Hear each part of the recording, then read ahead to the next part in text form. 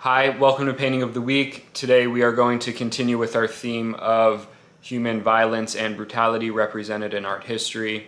We are looking at the Mexican revolutionary and painter David Alfaro Siqueiros. Siqueiros was a member of Los Tres Grandes, which is a group of Mexican mural painters known for popularizing mural painting in the early 20th century. This group is also composed of Diego Rivera, who we're all somewhat familiar with. He's Frida's on and off husband, and Jose Orozco. All three of these painters are really revolutionary artists and also really radical active political figures. And it's worth noting that Siqueiros was really the most radical and most active of the three, which is really saying something. Siqueiros fought in the Mexican Revolution at a young age. Later, when he's mid-career, he's already a successful artist. He goes to Spain and fights in the Spanish Civil War. He comes back to Mexico and he leads a failed assassination attempt on Leon Trotsky, who was very famously living with Frida and Diego in Mexico City at the time. He's now, after the failed attempt, he's on the run in his own country.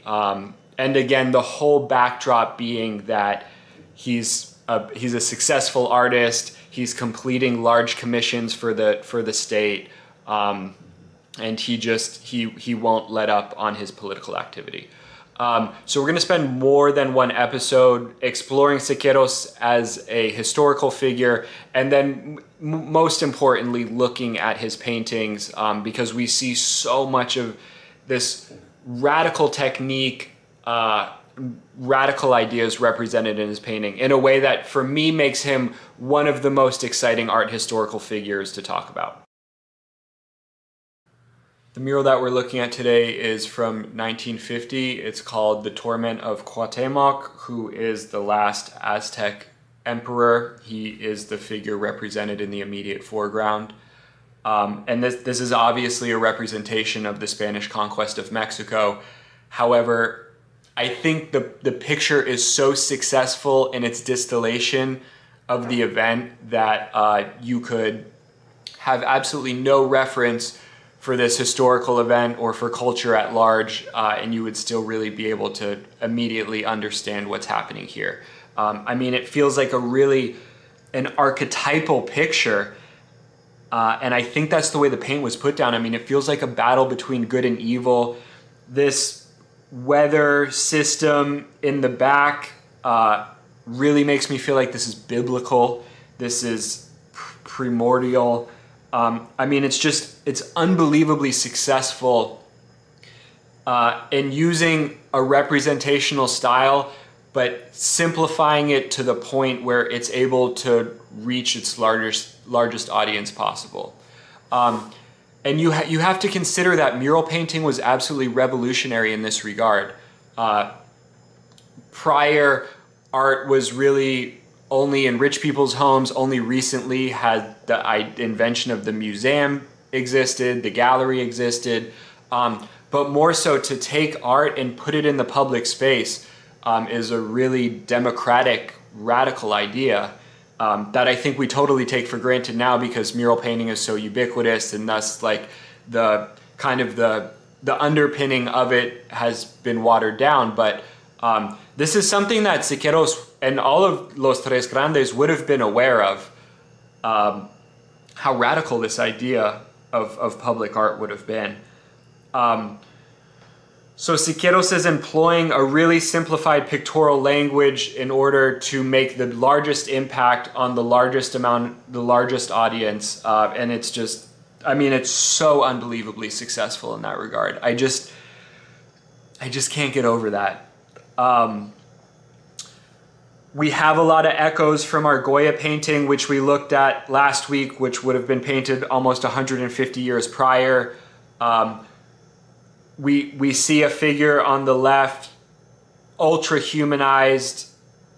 She's making the kind of a gesture similar to that of Christ as well. And then on the right, we see just kind of this group of totally dehumanized figures We saw it in the Goya painting in their grouping. They lost all their individualistic qualities. Here we see it in kind of an even more profound way, where they're represented as robots, they're represented as machines, they've lost their humanity, they are not individuals, they're predictable entities, and we know what they're here to do.